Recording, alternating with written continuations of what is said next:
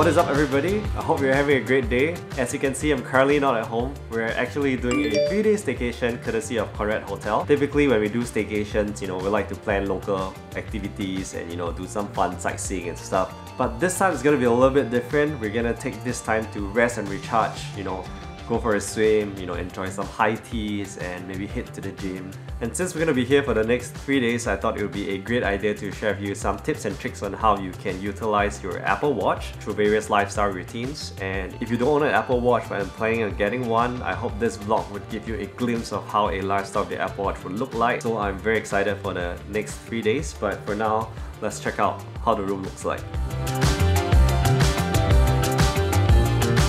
And also typically when I do my tech reviews and tech sharing, it's always in my room, but this time I want to do something a little bit different, bring you guys on this 3-day staycation, up close and personal, while also sharing you some tech tips and tricks on how you can utilize your Apple Watch. So it's a different kind of content format. Let me know in the comments down below if you find this kind of format refreshing and if I should do more. Also, don't forget to drop a like on the video down here and subscribe to the channel. The goal is to hit 1,000 subscribers by the end of this year, and we've got only about 2 more months to go, so let's try to make this work.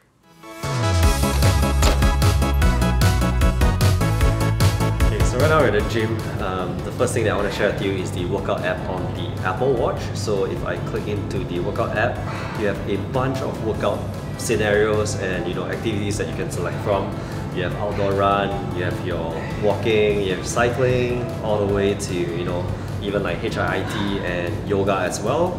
Also, if you go all the way to the bottom, this is something new. If you add workout, you can actually add the traditional strength training. So basically, if you're working out in the gym, this is something that allows the Apple Watch to track your calories. By no means this is accurate because Apple is only tracking your heart rate and also other variables like your age, your height and your weight. But yep, this is the very first thing that I want to share with you, and it's something very cool. So let's get to workout now.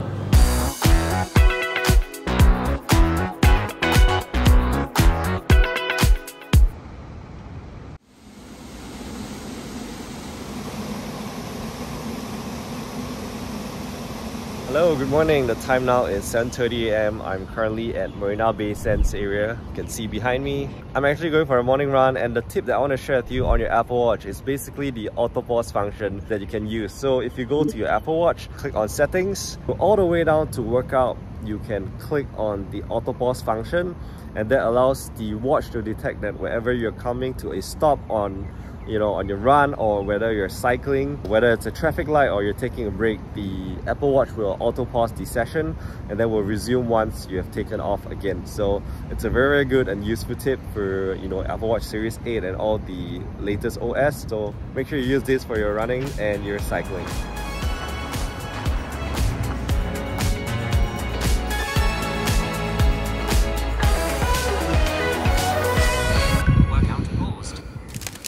So another great advantage of having an Apple Watch is basically you can have a variety of watch faces on your Apple Watch. So if you look over here, right, you can customize various watch faces by just tapping on the Apple Watch. I have this Meridian one, or I have a Nike kind of like a sport theme kind of watch face, and also a modular one where it gives me a lot of information, your battery, the weather, and you can quickly access your apps like the Spotify and your workout app. So basically a ton of custom watch faces. But if you do not want to use these watch faces on the native OS, you can also download a third-party app called Clockology. So if you look over to my watch and you tap on the Clockology app, you have a bunch of custom watch faces that I personally like. So for me, I have the MS one, and then I also have a Casio one which has this very cool animation. So for those of you who do not want to use the watch faces on the native OS, check out Clockology and you can find a custom design that you like, and then you just sync it to your Apple Watch. Obviously these are not integrated with the Watch OS, so these are actually